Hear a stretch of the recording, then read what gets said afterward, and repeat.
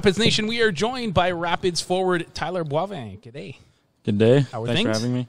Good. Just got off the ice from big practice there. How'd that go? It was pretty good. I mean, we've been in the flow right now, on the ice every day, so guys are starting to get back in game shape and looking good out there. Nice. And you had to come into Grand Falls in quarantine for 14 days when you first got here? Yeah. How'd that go?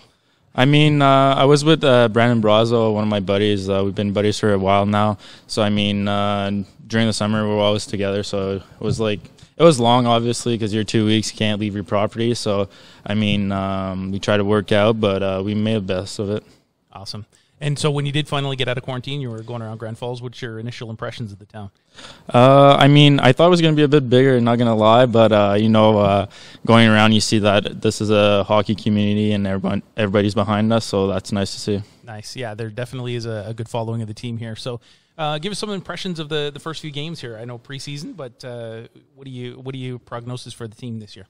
I mean, we've done pretty good. Obviously, with a few games we didn't get the results we wanted to, but it's a learning experience for all the guys, right? So we got a lot of rookies as much as vets, so it's just trying to find that good combination, staying out of the box. So we're still in the learning process, but it's good that we're getting out of the way right now. So when we get into the season, it's gonna be good. Awesome. And so talked a little bit about the Campbellton game on Sunday, last game of the series that you guys played in the preseason. Yep. Coach McKenzie was pretty vocal about the lack of discipline at some points during the game. Yep. What was that meeting like on Monday morning when you guys got together again at the rink? I mean, we just got to be more disciplined, right? Sometimes we let our emotions get the best of us, and that's what I meant when learning curves for the younger guys, older guys, better get it out of the way right now than it happens in the season. So when we're going to get in the season, we're going to do good. We have a good skills team this year, so, we don't need to play that game this year. Other teams are going to try and get in our heads, but we got to keep calm and just do what we got to do. Awesome.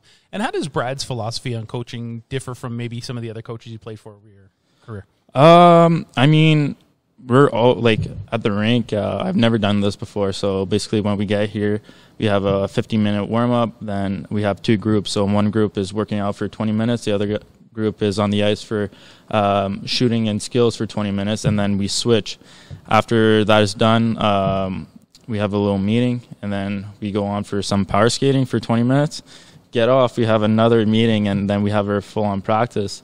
So, I mean, right now we're really putting in the effort in, and you see that Brad is trying to get the guys to get better, give everything that all the tools that we need to get better. So there's no excuse. We got to do what we got to do to win because they're giving us all the tools to do so. Awesome. No, that's great. And there's a lot of things going on behind the scenes in terms of just kind of getting the team to gel together. There was a golf tournament last weekend. Yep. How'd you make out in that tournament? Actually won. Our group won. We finished -10, so, I mean, I was pretty pumped about that. Awesome. That's good. Congratulations. Thank you. And so how do things like that go to help you guys gel a little bit more? I mean, we've been here for I've been here for a month, quarantined for 2. And, I mean, the nice thing of being in a small city is there's not much to do around. So the boys are always together, right? So we can bond as a team. And I feel that's when the guys all bond and there's a good chemistry with everybody, that's when you go far because everybody's got each other's back. They all care for one another. You get to know guys a bit more about the backgrounds of their family. So it becomes your second family, right? So you're really there for one another. And I truly believe that when that happens, you can go far. Awesome. Well, I did see something that I've never seen the Rapids do since coming to town for the last couple of years. At the end of the practice this morning, you guys all gathered center ice. All the sticks went up in the air, and you had a little chant. Tell me a little bit about what was happening in that circle beforehand. So basically, we just say good practice. Obviously, some days are not as good. So if we need to address some stuff, just be like, hey, tomorrow we need to be sharper or whatever. But it's just to get the guys together. Okay, we're done another day. Tomorrow's a new day. So let's go. We got this. Awesome. Yeah. No, and I think for anybody, and I know training camp is closed to the public, so it's our kind of job to get a little behind the scenes out there. We'll try to get some video of next week after the Thanksgiving weekend. So that'll be fun. But we'll try to get some footage out there so that the people can see what happens kind of behind the scenes. What do you got planned for Thanksgiving? So I can't go back home, right? Because I'm from Ontario. So me, Brazo, Shano, Vinny, and Abid, we're all going down to Halifax. We got a few buddies. I got a buddy down there that plays for the Halifax Moosehead, so might as well make a little trip out of it, visit a bit, On Saturday, we're going to have a little Thanksgiving dinner with the boys just in our little Airbnb. So we're going to try and make the most of it because we can't go back home. So we're just trying to get the boys that can't go back home together. So feel like kind of we're back home, but you know what I mean. No, absolutely. It's definitely going to be a different season. What are you guys doing to protect yourselves against COVID and to protect each other as well? I mean, so we got protocols when we come in the rink Saturday morning. We have a questionnaire that we have to do. So it's basically like if you got any symptoms, all that stuff. And when we come in, we have a mask. Then they take our temperature. So you have to be under a certain temperature, or else you got to go back home. And with our billets, let's say someone is sick or they have symptoms, then we have to stop everything that we do for 48 hours.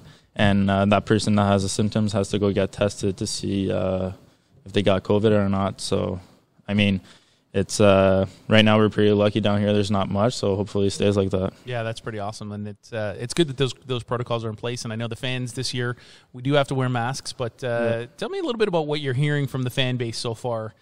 First couple of home games. I mean, you see the fans are behind us. First, I think was our second or third exhibition.